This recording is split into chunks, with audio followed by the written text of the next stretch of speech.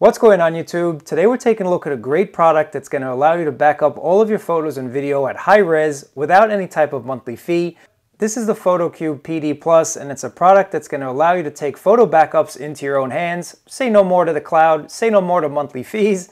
I'll throw some links down in my description. It's about 55 bucks right now. You might be able to score it cheaper. You might be able to score a deal, so check my link down below.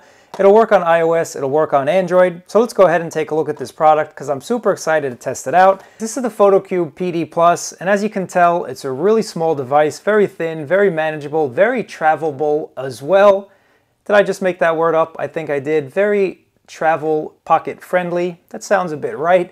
But it's a small device that backs up your photos onto a micro SD card. I happen to have a 256 here, which is good for about 64,000 photos or so. Definitely more photos than I have to back up, but you can put a max of 2 terabytes in there. So if you have a lot of photos and videos you want to back up, 2 terabytes is the way to go. But once you run out of storage, it being hot swappable, you can just take this one out and throw in another card. Perfect for the avid photographer, or just perfect for anybody that has a lot of photos. Snapping photos is what people do these days, so a photo backup is definitely necessary. It uses USB-C 3.2 Gen 1, so it's really fast when it comes to those photo backups at 90 megs a second. It's going to back up your photos in just about no time, probably sooner than it takes to charge up your phone. 60 watts of pass-through power delivery charge as well, so you're going to be able to charge up your phone pretty quickly, and that's important because if it took a while to charge up your phone, you probably wouldn't use this device. But let me show you a couple ways that you can use it because I'm definitely really excited. I think this is a great way for anybody that wants to take photo backups into their own hands. You don't want to pay for the cloud, you don't want to set up your own server, you don't want to do anything that's really costly. Again, at about 55 bucks, I think this is very affordable for a lot of people. In order to use the PhotoCube, you do have to download one application, and you'll find it in your iOS or Android store, and it's the PhotoFast 1 application. Click on install it onto your device, and then you're pretty much good to go. But I'm going to show you the install process. I'm going to show you how to use this, so don't worry about that if you're concerned. It really is a one-step process. Once you click on open, you're going to have to give it some file access. So let's go down and click on one. Give it access to all of my files there. Go ahead and click on back. Begin setup. Allow photo permissions. Let's say yes. You can also back up your contacts, and you can also back up your calendar. So just go ahead and give it access to all of that stuff right there. Now clicking on the settings tab, if you change your mind later on, you don't want to back up your calendar, or you don't want to back up your contacts, you can go ahead and turn those off. You can also back up music if that's your thing. You can also back up documents if that's your thing. So it's not only a photo backup. That's just a setting I wanted to show you guys. To back up your photos, you can do it while you're charging, but there's also another more convenient way if you ask me to do a photo backup, and that's perfect if you're traveling. It's perfect if you're out and about and you just want to ensure that you get that backup of all of your shots. Again, if you are traveling, you don't have to search for free Wi-Fi at McDonald's. You don't have to pay for expensive 5G data plans just to back up all of your shots. You can do it on the go, you can do it conveniently, you can do it fast, you can do it all with a couple steps. So thanks to being USB-C, you can plug it into your iPhone 15, plug it into your Android device that has USB-C, and perform some backups on the go. So just go ahead and plug it into the bottom here, and then let the application do its thing. And you can see it's going to start automatically, and if you interrupt the process, say you have to go and you unplug it, it's going to automatically restart from where you left off, so you don't have to worry about duplicates, you don't have to worry about missing any important shots. Everything is done automatically. I've just gone ahead and completed a full photo and video backup, and I've used about 20 gigs of data so far, and the backup process of 1,200 photos and video took less than 20 minutes. So I say that's pretty good. If you have a lot of photos and video, it's going to back up in no time. And just remember, the initial backup takes the longest. The backups after that take less time because, of course, you don't have to back up what's already on your card. Now let's talk about maybe the not so good, maybe the deal breaker when it comes to the PhotoCube PD Plus here. So far, everything's great. Backs up quickly. Unlimited removable storage. That's definitely a plus. On-the-go backups. That's definitely a plus. Now it's time for the software team to maybe step up their game a little bit and kind of make the application a little bit more user-friendly. So with all of these photos that I've backed up, if we go here and we search for the backup folder, again, I like that it's categorized by the different devices that I have. So if we take a look at my Honor phone that I have right here, you can see all of my photos are backed up. And for some reason, it's backing up 21, 22, 23, 24. And at first I thought maybe that's due to the year that the photo was. But if we click on one of them, you can see it's 3/12/2024. We click on 11, It's 3/12/2024 as well. All of them seem to get the date from when you backed up the actual folder. So I don't understand why it's not taking the date that the picture was taken or the photo was taken and just backing it up one to one. I don't know why it's doing this. I'm going to reach out to the company and let you guys know down in the description below. Hopefully they'll fix this, because this just really doesn't make all that much sense to me. I mean, it should keep the original date of when you took the picture. That just makes most sense to me. So for example, if we take a look at my T-Mobile gateway here, I did not take this photo today, 3/12/2024. That's what it's saying. I did not take that photo today, guys. The photo was taken a long time ago. And let me just see if I click on select and go to the image data. No, it's still showing March 12th, 2024. So again, I think they need to do a one-to-one data copy. I want to know when I took the photo. I can go and search for it. So for example, if I knew I was on vacation in January, I can just search for the January folder or search for the folder from earlier on in the year.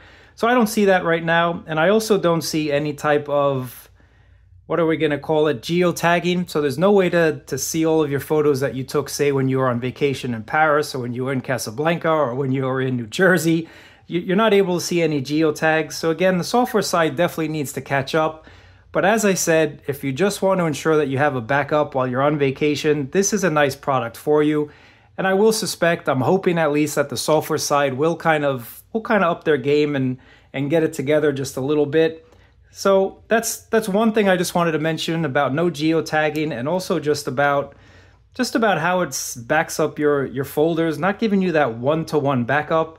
Again, it should be a one-to-one. I shouldn't be able to get the date of today for all of my transferred folders. And another thing I don't like at the moment, and it's a pretty big one, guys, at least for me, I think it's a pretty big one. There's no way to encrypt your data. There's no way to encrypt your backups on the PhotoCube Plus here.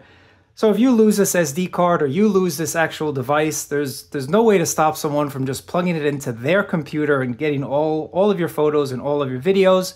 If you got some risky photos or videos, or even if you don't, you just don't want other people having access to your info. At least I don't.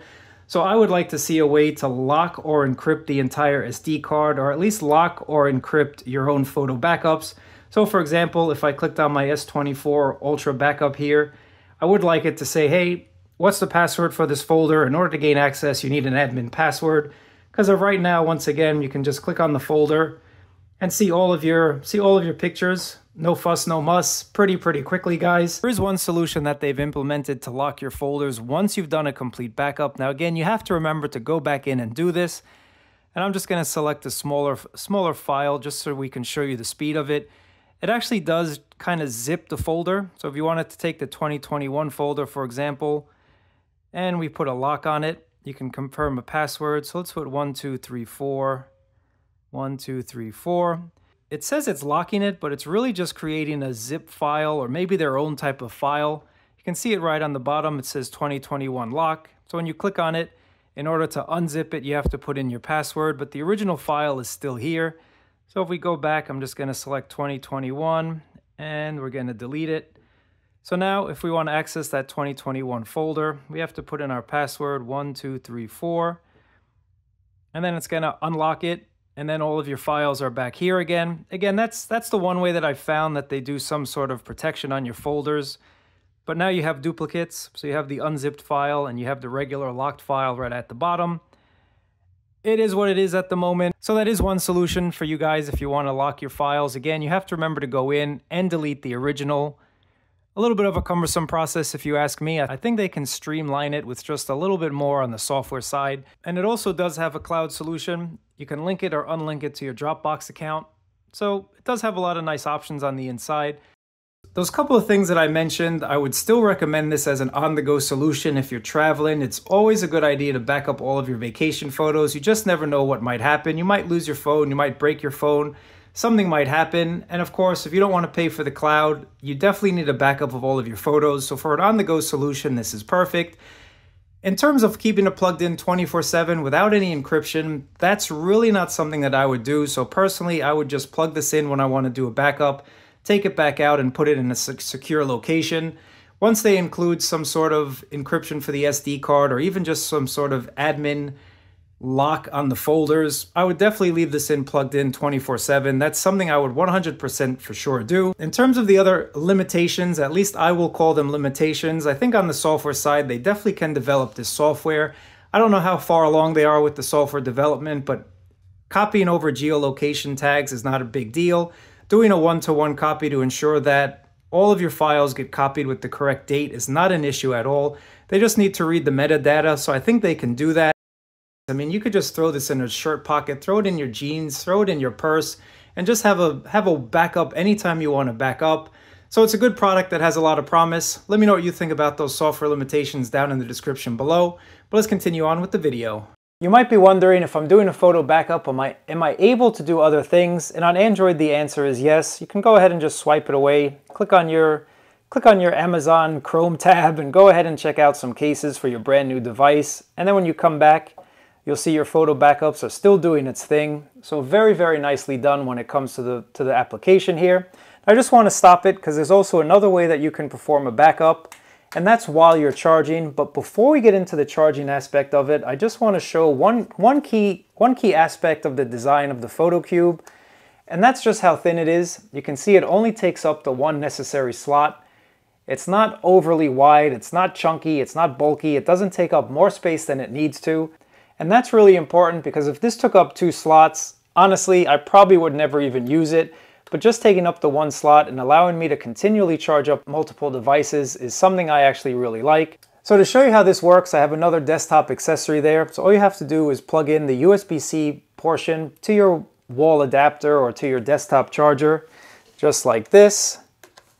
And then take your USB-C cable, plug it into the PhotoCube, and then take the other end of your USB-C cable and plug it into the device you want to back up or that you want to charge. So then once you plug it in, it'll start the backup process automatically. So let's go ahead and just wait for this to do its thing really quickly. And it'll check to see where it stopped before. I think it was about 400 and something. There we go, 492. So it's going to complete the process from where you left off. So no worries if you interrupt it. No worries if you have to just kind of unplug and go where you need to go. And if you have multiple devices, again, it'll separate it into different folders. So I've backed up my S24 Ultra. Here's a couple photos that I did a backup of. And let's go ahead and open one up. So you can see the full res photo right there very, very easily. You can view it on your phone. You can also just unplug the PhotoCube Plus and plug it into any desktop or any laptop because it does act as a card reader.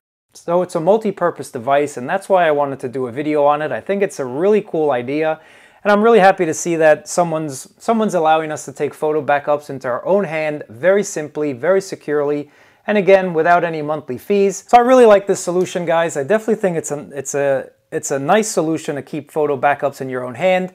The only thing I would suggest, again, is having the ability to lock my folders, having the ability to lock this micro SD card.